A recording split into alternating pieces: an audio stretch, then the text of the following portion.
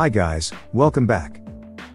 In the third video of my small series about the Zeiss Ikon Contaflex Pro-Tessar from Carl Zeiss on the Sony E-mount, I would like to introduce you to the lens with the longest focal length, Pro-Tessar 4.0 115mm. This 115mm telephoto lens was developed and introduced as the last and longest focal length. Everything about the adapter and the lens system can be found in my first video of this series. The second video is about the Pro-Tessar 4.0 35mm. Today I would like to give you my opinion about the mechanical and optical quality. Thank you for your time and interest in this video. If you like the video, please give me a like and subscribe to my channel. Thank you very much. Each of the Pro-Tessars I build is made of metal and glass only. There is no built-in helicoid or aperture.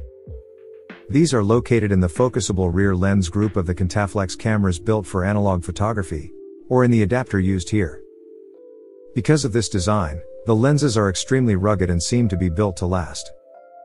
I love the look and feel of these lenses. Just fantastic. The 4.0 115mm presented here, which came onto the market in 1961, has approximately the following data. It consists of 9 elements, weighs 450 grams, is 6.9 centimeters long and has a maximum diameter of 7 centimeters. Screw-in filters of size 67mm can be used. The original filter shown here weighs approximately 43 grams. Due to the construction as a set lens, the filter thread does not rotate when focusing. The closest focusing distance when used on the analog Contaflex models is 0.7 meters, with the helicoid adapter used here only slightly closer. After I was completely convinced by the mechanical quality, I was curious about the optical performance. First I'll show you unprocessed raw files. These were taken with the Sony A7rIV, a stress test for every lens, because it has to show its performance at 61 megapixels of resolution.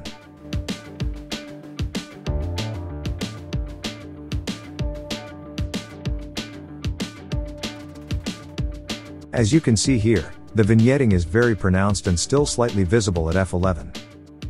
However, this can be easily removed when editing the raw file. And with some subjects it is not important anyway. The problem of vignetting can largely be explained by the fixed rear lens group.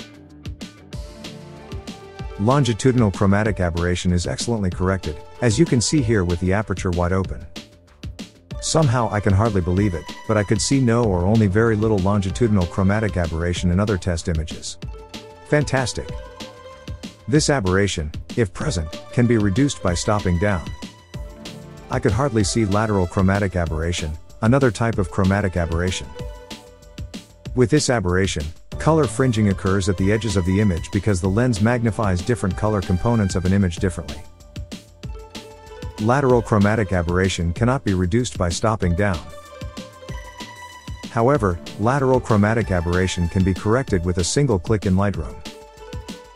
However, in some shooting situations, the image appears flat at f4 due to spherical aberration, as in this example at the closest focusing distance.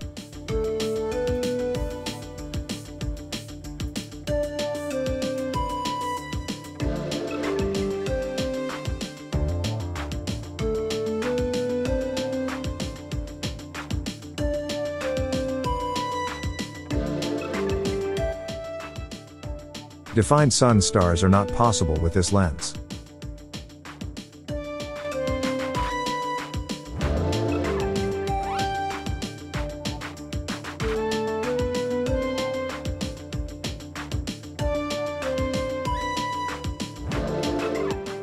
The bokeh, however, is fantastic. With the aperture wide open, the background is blurred. Also, with the aperture open at the typical portrait distance, there is incredible sharpness in the center of the frame. Just great.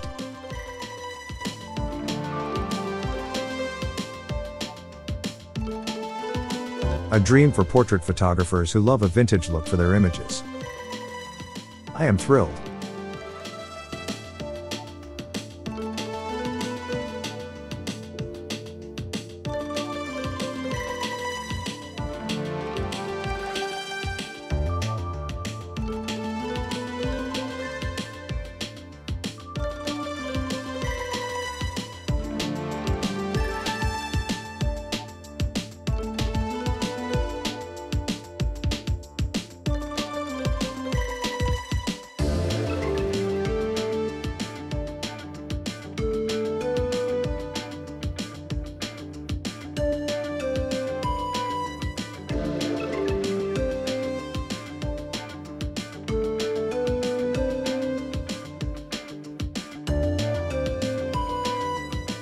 I recommend stopping down to f8 to f11 for long distances or when you need the most even sharpness from corner to corner.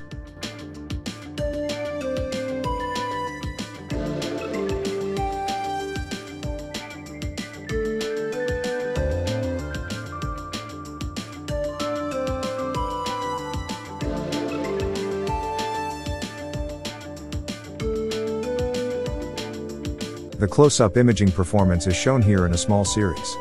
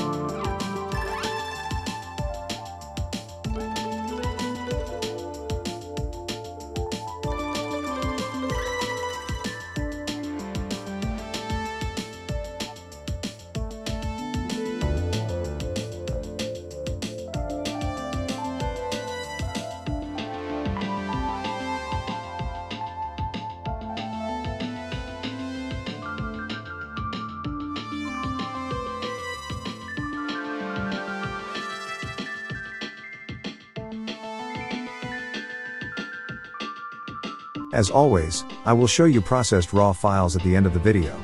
All shots were taken with the Sony A7R IV. What is my conclusion? This lens gets a definite buy recommendation from me. Its bokeh makes it a wonderful lens for portraits.